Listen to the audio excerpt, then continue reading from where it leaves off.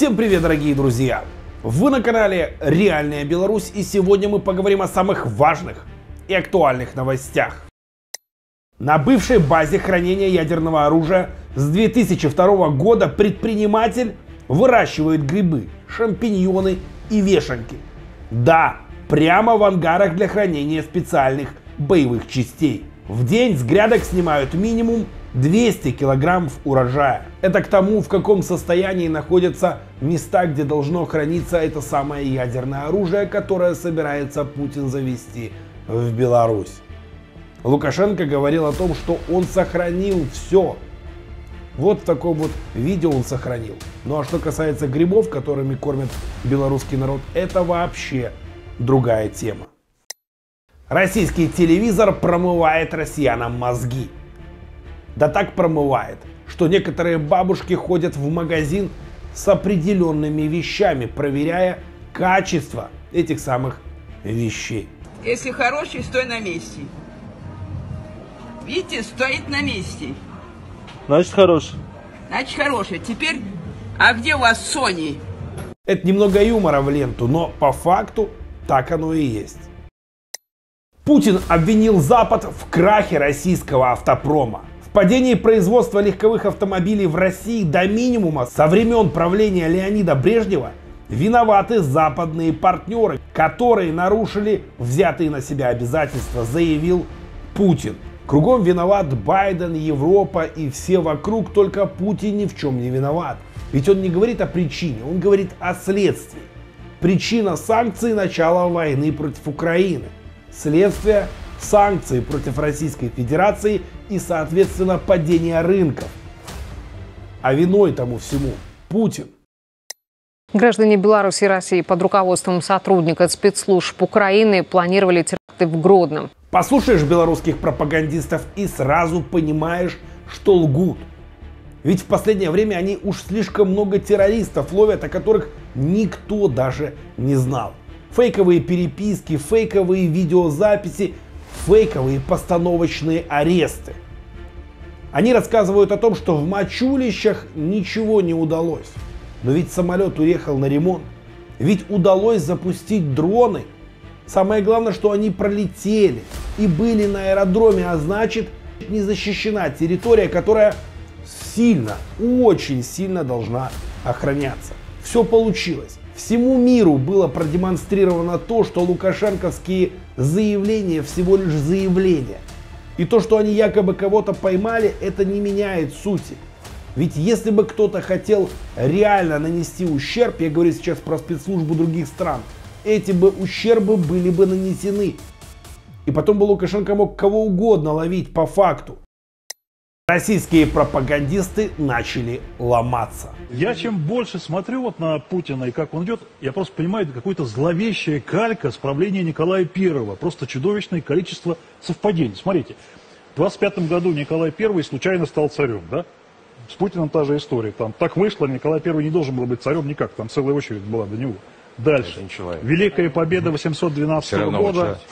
А у нас Великая Победа 45-го была частью вообще всей вот этой российской легитимности времени. Окончилось все вот чем. Николай I уверовал в то, что раз мы в 12 году победили, значит мы и тут всех победим.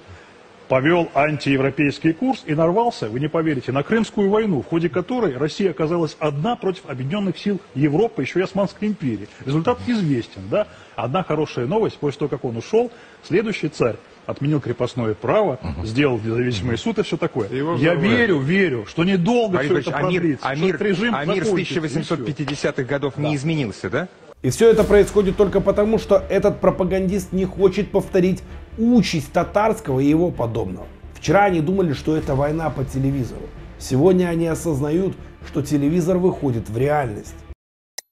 Пригожин вчера приезжал в кафе, где отрицательно ожил пропагандист татарский. И это на самом деле очень сильно похоже на то, что произошло в Беларуси с метро. Лукашенко тут же приехал в это самое метро, показав, что в стране уже все в порядке. Что в стране уже безопасно и бояться не нужно. То же самое сделал и Пригожин. Я ни на что не намекаю, просто уж очень большие сходства. В оккупированном россиянами Альчевске коллаборант украл с предприятия генератор, который позже убил его током. Украл, в общем, генератор и все. Дональда Трампа вчера задержали. Задержали, естественно, формально. В общем, шум поднялся, мама не горюй. По поводу Трампа идут уголовные дела, и Трампу предъявляют кучу разных обвинений.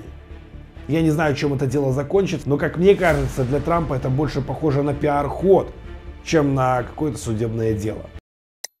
Ордер на арест Путина россияне восприняли с недоумением и без особых чувств.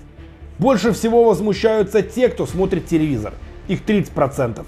А поддержка решения суда в Гааге больше всего сильна среди пользователей социальных сетей и Telegram. Это говорит о том, что в большинстве своем люди, которые смотрят социальные сети и читают информацию в Телеграме, осознают и понимают, что в реальности происходит в стране и за ее пределами. Все те, кто смотрит телевизор, имеют маргарин. В большинстве своем. Про бабку я уже рассказал. Чиновники выложили данные по рождаемости в Гомельской области. Она просто ужасает. Белстат еще в 2020 году перестал публиковать информацию по демографии в регионе.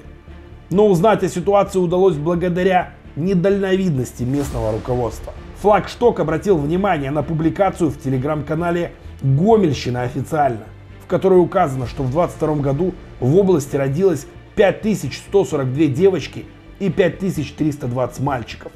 Всего 10462 ребенка.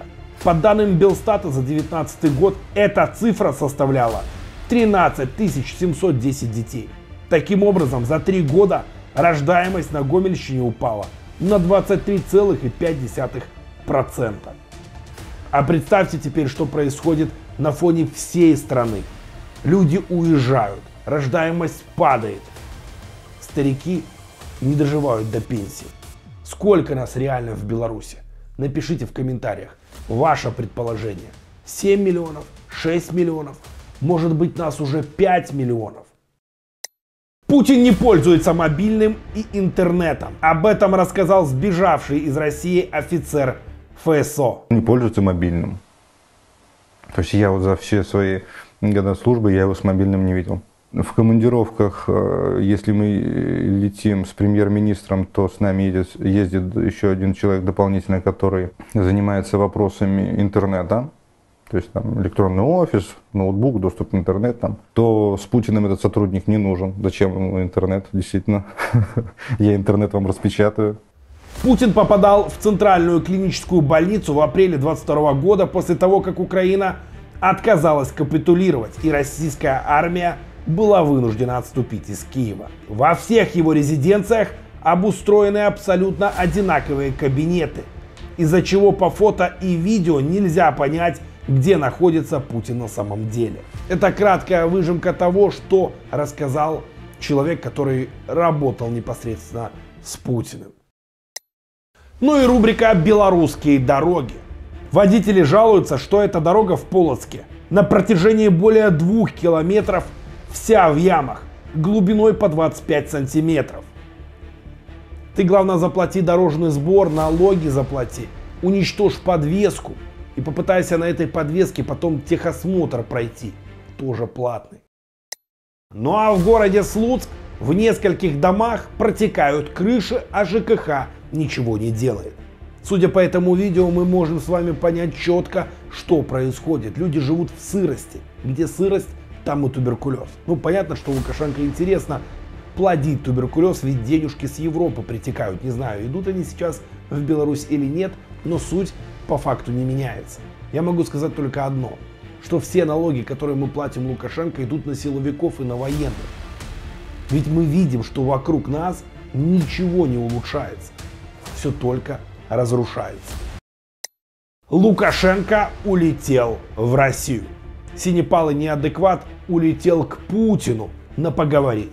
Скорее всего, будут обсуждать, что делать с ядерным оружием или как спасаться вдвоем. В любом случае, можно сказать одно, что Лукашенко как собачонка бегит к Путину по первому требованию. Ведь Лукашенко больше не президент. Он теперь даже не политик. Он просто прислужник, гаутляйтер. и пес Путин. Подписывайтесь на канал, ставьте палец вверх, помните о политических заключенных и оставайтесь с нами. Живи Беларусь! Слава Украине! Пока!